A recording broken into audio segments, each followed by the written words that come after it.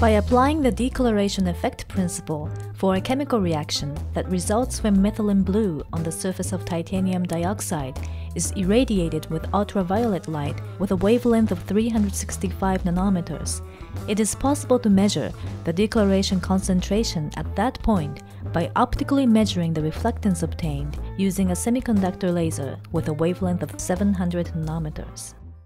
使用用途は薬品会社または塗装会社、自動車関係、建築業界、実際には今二酸化チタンというものはいろんな形に複合されておりますので、これを塗装、自動車業界の塗装関係、建築業界の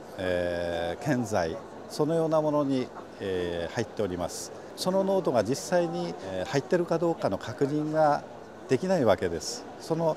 できないものをこの装置で濃度を検出するという画期的な機械だと思っております。The quantitative concentration value of titanium dioxide is obtained by comparing the standard level of titanium dioxide measured using a spectrophotometer. Photocatalyst products, glass, wood products, polymers, motor vehicle interior, and construction materials can be used in a wide variety of raw materials and finished products.